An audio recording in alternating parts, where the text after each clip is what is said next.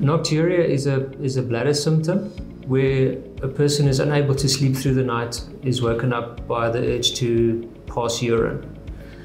And normally we'd accept once a night to go and pass urine, because that's usually not a problem. But if it starts getting more than once a night, then you don't sleep well and your quality of life may be impaired. The other problem about nocturia is that it is also a fall risk. If you've got a higher chance of falling over a jersey or a cat or something that you're not seeing in the dark. So if you do have nocturia and you don't want to do anything about it, then make sure that you've got a clear path to the bathroom. The thing about nocturia that is medically important is that it may signify something's wrong with the bladder or something is happening to the bladder.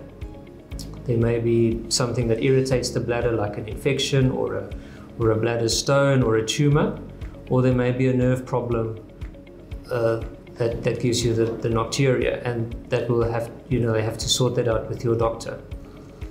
Other things that may mimic nocturia is actually nocturnal polyuria. In other words, where your kidneys make too much urine during the night.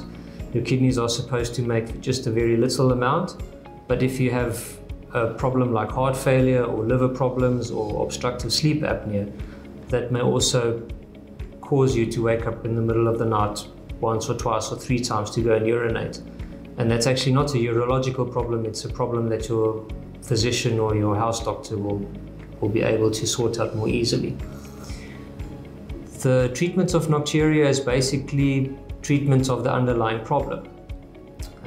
So if there's a bladder stone, it needs to be treated. If there's an infection, it needs to be treated. If there's a tumor, it needs to be treated.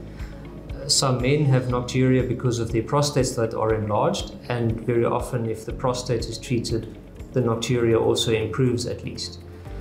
Very often we do not find a cause for the nocturia, and then we just treat it as a normal bladder overactivity syndrome with symptomatic treatment.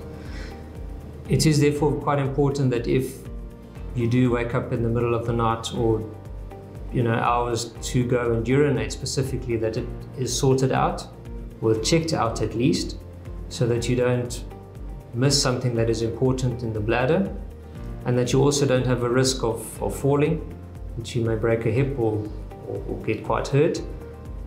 And if nocturia has a bad influence on your quality of life and it can be treated, well, it makes sense to go and have it checked out.